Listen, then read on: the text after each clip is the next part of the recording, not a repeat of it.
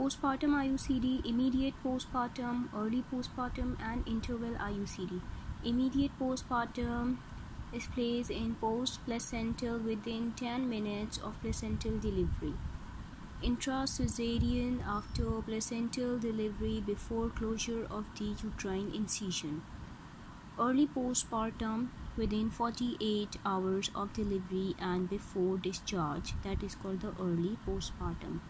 And interval IUCD is more than 4 weeks soon after cycle because insertion is easy at that time as cervical os is relatively open.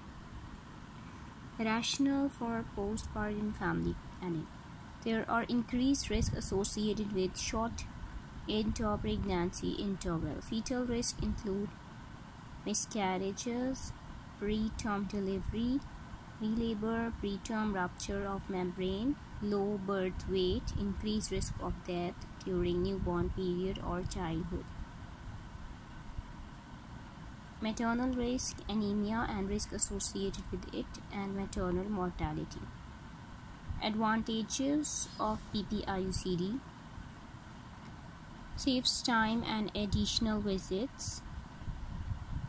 It is safe because it is certain that she is not pregnant at the time of insertion. High motivation. Women and family are highly motivated for a reliable birth spacing method at this time. Reduced perception of initial side effects, that is bleeding and cramping. No effect on amount or quality of milk. The woman has an effective long-acting reversible method of contraception before discharge from hospital.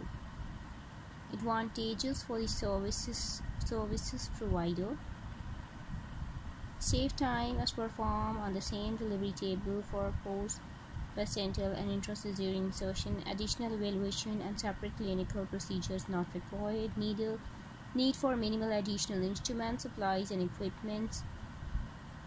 Helps relieve overcrowded outpatient department facilities, thus allowing more women to be served. Limitations: missing threads can be felt at 6 weeks. High expulsion rate, that is 10 to 15% compared to interval IUCD, which is 5% only. No protection from STDs in HIV. Perforation is unlikely because of the thickness of the uterine wall in the postpartum period, so such cases are reported in the literature.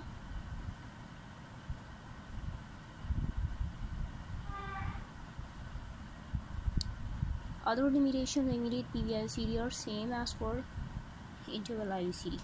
Complications: high expulsion rate in immediate PPIUCD. Have lowest expulsion rate, only 5%.